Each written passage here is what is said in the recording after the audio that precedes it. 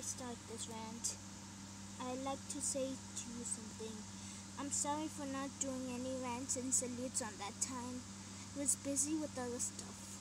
And if you like this show and you're mature about it, you respect my opinion. But if you disrespect my opinion on Dora the Explorer, I will block you from my channel. Sorry for the loud volume.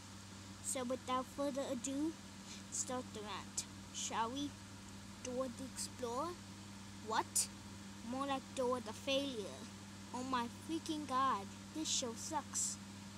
This show is about Dora and his monkey boots. Oops. Well, they like to go on boring adventures together. I'll explain reasons why I hate it. First off, Dora forces her haters to like her show. Seriously? That's cyberbullying, and yes, you could get arrested, even face trial. Second, the music and sound effects are way too irritable in my opinion. Third, the plots of the show are very pointless. Fourth, the animation is creepy. Fifth, the directors, producers, writers, and cast are not professional. And sixth, this show is provocative for haters to this show. Oh, guess what?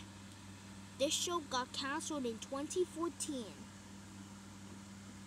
But you wanna see what's worst? It even had its own reboot called Dora and Friends Into the City, which is the same year that Dora the Explorer got cancelled. Dora and Friends Into the City? No, more like Dora and Enemies is into the Devil's Tower. Oh my freaking god! This show sucks. But thank God that got cancelled on late February 2017 or early March 2017.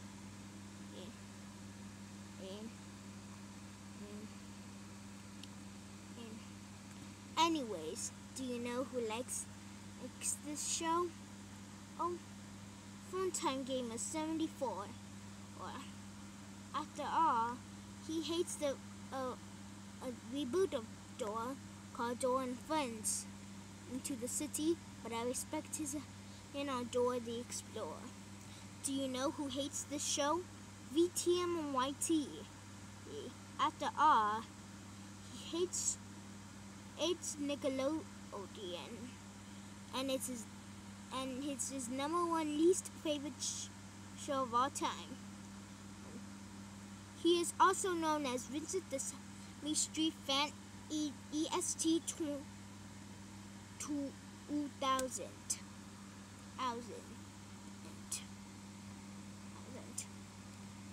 So screw Dora the Explorer and screw its reboot.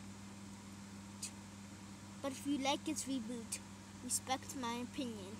But anyways, Sesame Street will forever be a trillion times better than Dora the Explorer. End of rant.